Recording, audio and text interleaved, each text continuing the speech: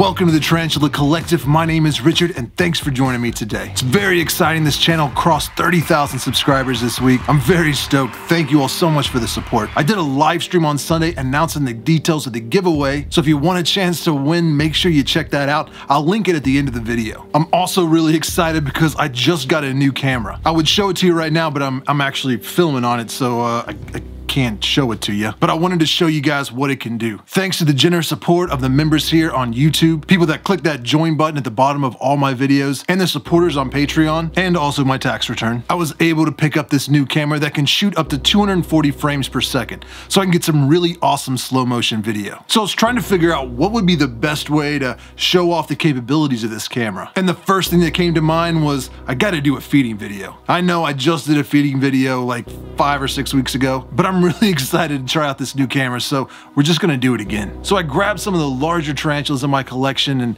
set everything up to do this feeding video, and it took a lot longer than I thought. When you're shooting with these high frame rates, you can only do manual focus, so I had to anticipate where the tarantula was gonna be, how to focus on it, and I was using like 2 or 3 cameras at a time, so it was a nightmare. But I think I got some pretty cool shots. So let's check it out.